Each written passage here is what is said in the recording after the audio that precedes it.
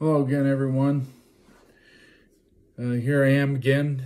I'm reading in the book of Hebrews right now, and God knows I'm a new believer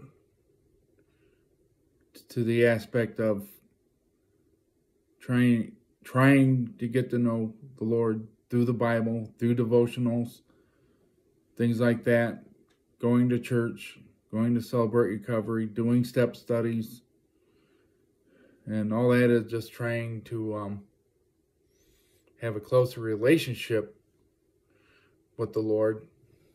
And the Lord also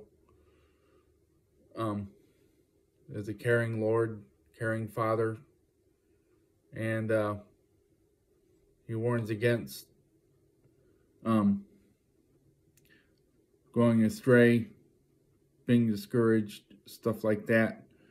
So I'm going to read a passage out of Hebrews here. It's warning against unbelief, and that is Hebrews chapter 2, verses 7 through 11. So here we go. So, as the Holy Spirit says, today, if you hear His voice, do not harden your hearts as you did in the rebellion during the time of testing in the wilderness, when your ancestors tested and tried me.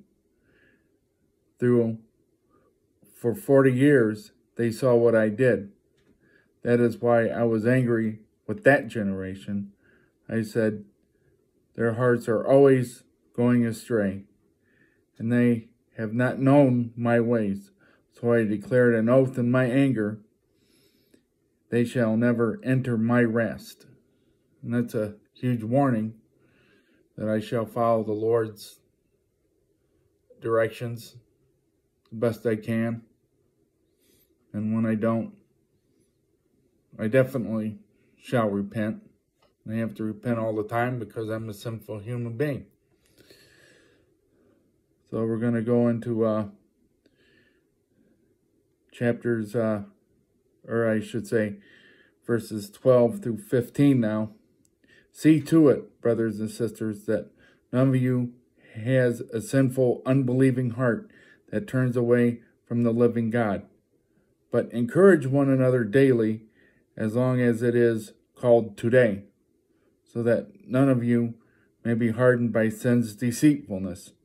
We have come to share in Christ, if indeed we hold our original conviction firmly to the very end, as just been said.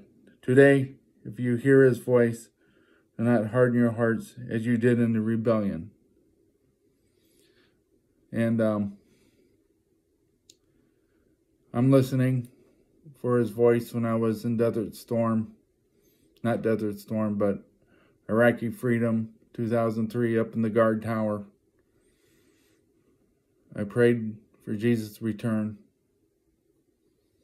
I said, the world as we know it is coming to an end. We as human race are not making it, and that's true. And these verses really wake me up. So anyway, I'm glad I can share. And I'm only human like the rest of you, but I do the best I can to stay in the Word and to follow the Lord. With that, I say amen. Have a great day.